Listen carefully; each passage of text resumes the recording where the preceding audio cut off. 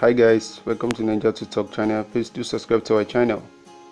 It's a big day yesterday on the 10th of February 2019 for the PDP's presidential campaign team in Kano State. As you can see, as you can hear, and as you can see on the internet, you also believe or agree with me that the party pulled a lot of crowd yesterday in Kano State. So today, being the 11th of February 2019, the PDP presidential campaign team will be heading to Rivers State. There is Port Harcourt today, and Governor Wike have assured the party and the presidential candidate that the people of the state, as people of Rivers State, Port Harcourt, are behind PDP, that they will get the vote that they deserve from the state.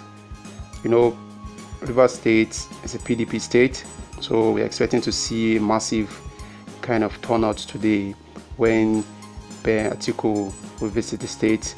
He's on his way presently to the state, and the people of the state are outside, waiting for him to show, so they're able to see the People's Democratic Party candidate and to hear what he has to offer for the people of the state. That means in regards to oil and employment in the state, and what he has to offer for the people of Nigeria at large.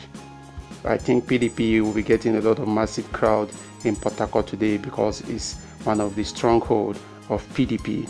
And don't forget, Port Harcourt is one of the major election decider in Nigeria after Lagos State, Kano. I think Port Harcourt, that is Rivers State, is the next in population.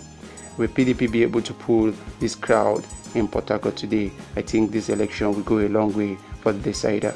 Please do subscribe to our channel to get more. Thank you.